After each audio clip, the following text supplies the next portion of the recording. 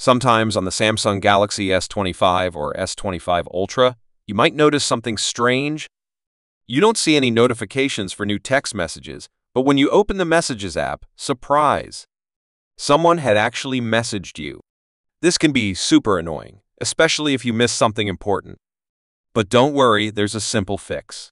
First, unlock your phone and go to Settings. Now scroll down and tap on Notifications. Inside this menu, select App Notifications. Here, you'll see a list of all your apps.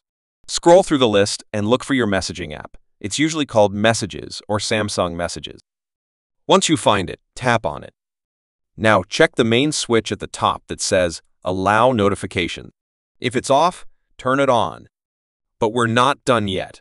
Make sure all the important categories like incoming messages, general notifications, and new message alerts are all turned on. If any of them are off, you might miss a notification. And here's one more thing. At the bottom, there's an option called Show Content on Lock Screen. This is totally optional.